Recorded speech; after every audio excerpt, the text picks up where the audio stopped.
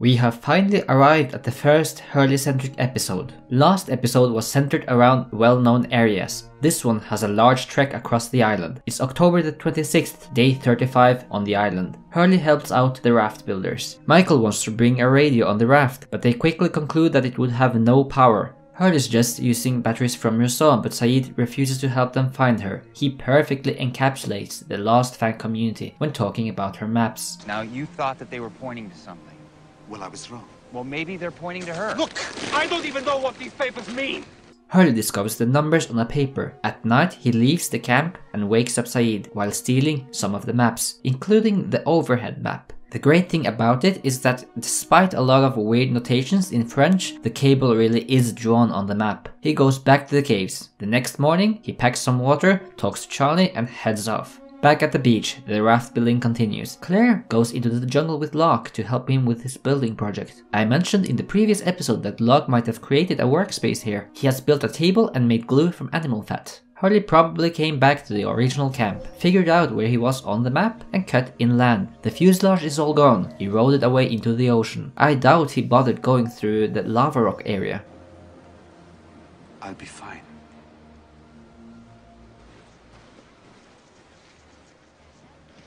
Saeed, Charlie and Jack venture out to catch him. Saeed mentions that they'll reach out to him before nightfall, if they are lucky. So yeah, Hurley definitely takes the short route through the jungle here. Everybody with me, drinks on me. Hey y'all, who you came with, who you leaving with? This my line, everybody with me. Hey y'all, who you came with, who you leaving with? Everybody with me. He arrives at the beach and finds the cable. He follows the cable inland. He steps on a pressure plate trap, just as Saeed, Jack and Charlie find him. Don't move! Hey, what are you guys... Do not move. You're standing on a pressure trigger. Hurley jumps and avoids getting pierced. Saeed takes the lead and the cable goes underground. In season 3 episode 11 we'll learn that this cable goes underground all the way up to the flame. The cable stops right near this gorge. We are now at the rope bridge. This is in my opinion one of the coolest locations on the show and we only see it once. First of all, everything from below this line is CGI. The top here is shot near a dirt road at Kualoa Ranch, the same ranch we've seen before, otherwise known as the Golf Course Valley. The crew erected a structure on this side and did the rest with green screen. You can even see the logs that support the bridge. We've actually seen the location once before on the show. When the characters climb up the mountain in the pilot, they climb up this wall here. The rest is CGI. I want to talk a little bit about the rope bridge, and therefore I'll take a step back in time. Modern suspension bridges like this use steel wires and chains, but older civilizations used native materials. On one of the handrails you see the remains of some rope, which might have fallen over time. That this rope bridge used to be a true rope bridge, common in the Inca period. Okay, once we cross this bridge it's only an hour to the palace. Good, because believe it or not, I think I need a bath. I believe it. What was that?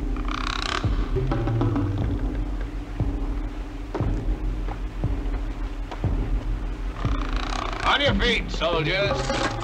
Later in the show, we'll learn that the island is moving and has been home to many civilizations. Even in the lamppost station, we see that the island has been in the South Pacific Ocean, close to Peru and Chile. This rope bridge could very likely have been built by a civilization from the Inca Empire, and in the traditions of the Incas, rebuilt again. The Quechua Bridge, linking the massive territory by way of what is now known as the Great Inca Road, has been built and rebuilt continuously for 5 centuries. Today, it's the last remaining Inca suspension bridge. After careful examination of this episode, we can see that there's modern nylon ropes underneath the bridge, as well as black duct tape. But I think that is more of a production issue. Now with the high definition we can easily spot bloopers from the crew. To summarize, I think that 500 years ago, this area might have been much more dangerous and in need of a rope bridge. At some point, the Incas on the island died out, and the bridge got dilapidated over time. Let's examine this gorge. First of all, I'm not a geologist, so I'm not an expert on this field. This is just my 2 cents on the matter. As you see on the last map, I've made sure that the locations near the crater have all been affected by the volcanic flow on the island. I mentioned basalt flow in my episode on Solitary, since Rousseau had written it on her map, which is the result of a volcanic eruption covering large stretches of land. I think that what we see here is a lava plateau. Quoting Wikipedia, lava plateaus are formed by highly fluid basaltic lava during numerous successive eruptions through numerous vents without violent explosions. In some cases, a lava plateau may be part of a single volcano. The Pajarito Plateau in New Mexico, USA is an example of a volcanic plateau. Another example is the Deccan Traps in India. They consist of multiple layers of solidified flood basalt, creating vast gorges and valleys. But the island of Lost isn't modeled after New Mexico or India, it's modeled after the Hawaiian Islands. Just look at the ancient Kauai volcano that has erupted, collapsed and eroded. The Hawaiian Islands are known for its volcanic activity, both in the past and present. The island of Lost has simply replicated that.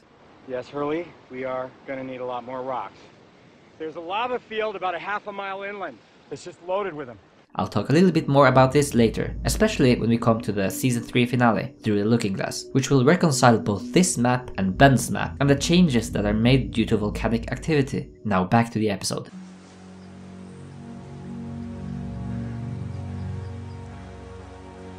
Never mentioned anything about a bridge. I never saw this before. Hurley and Charlie walk over the bridge. It collapses. Jack suggests that they'll stay on this side while Jack and Saeed will find a way over. Jack hits a tripwire, setting off an explosion of Rousseau's camp. Jack! What the hell was that? Hurley and Charlie are aimlessly walking around in this area. Rousseau shoots at them. They separate before Danielle finds Hurley. He asks her about the numbers and she agrees that they are cursed. Charlie runs away and manages to find a way over the gorge. There is a strong possibility that a landmass or something has collapsed, making it very easy to run to the other side. Charlie meets Jack and Saeed at the destroyed shelter. You see that they still have the mountains in the background. Hurley returns with a battery to the group. By nightfall, they come back to the beach.